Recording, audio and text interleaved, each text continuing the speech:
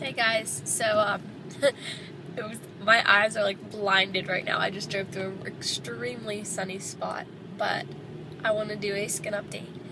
And this is crazy because I'm sure it's happened before, but this is one of the times I've actually noticed it.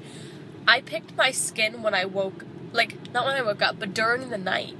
I guess I woke up sometime when I was sleeping, and I actually remember me picking my skin, and I remember I have this mark on the left side of my face, and it's kind of like scabbing / it still feels puffy, and I remember actually scraping that. So yeah, I picked my skin in the middle of the night, which is kind of crazy, but it happened. And I did not pick last night.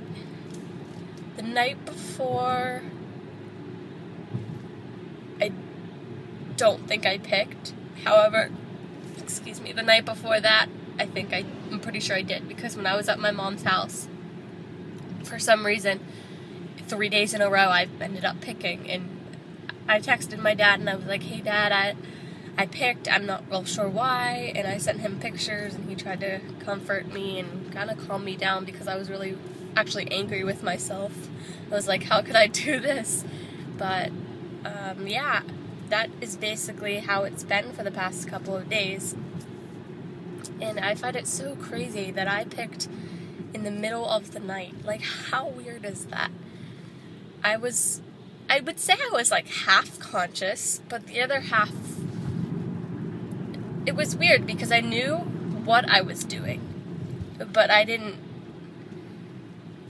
I guess, feel it emotionally. I didn't realize the pain that I would have from it, so it was just kind of a weird thing to happen.